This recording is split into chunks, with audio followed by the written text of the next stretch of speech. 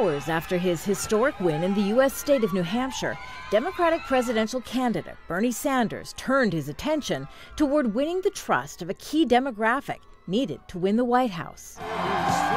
Sanders' popularity among white voters and young people has been rising for months, but he's failed to ignite the political passions among voters of color, who in polls still favor his opponent, Hillary Clinton.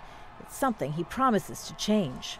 What happened here in New Hampshire in terms of an enthusiastic and aroused electorate, people who came out in large numbers, that is what will happen all over this country.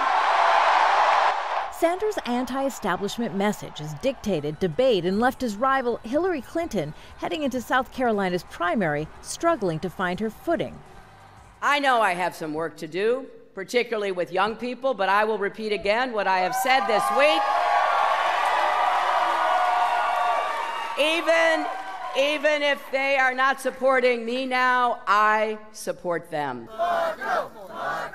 But like the Democratic race, establishment candidates fighting for second place in the crowded Republican contest are facing similar obstacles. U.S. voters are looking for alternatives who do not represent the status quo.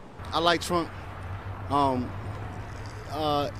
He's straightforward of the things that he's saying.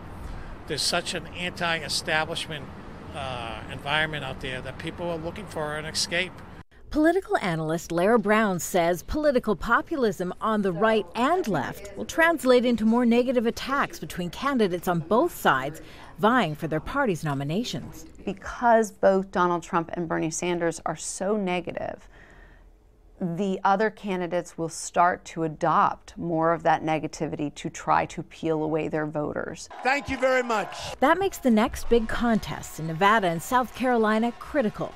Given the state's more demographically diverse voters, the populist message of Trump and Sanders could be facing its first real test. Kimberly, Halkett, Al Jazeera, Washington.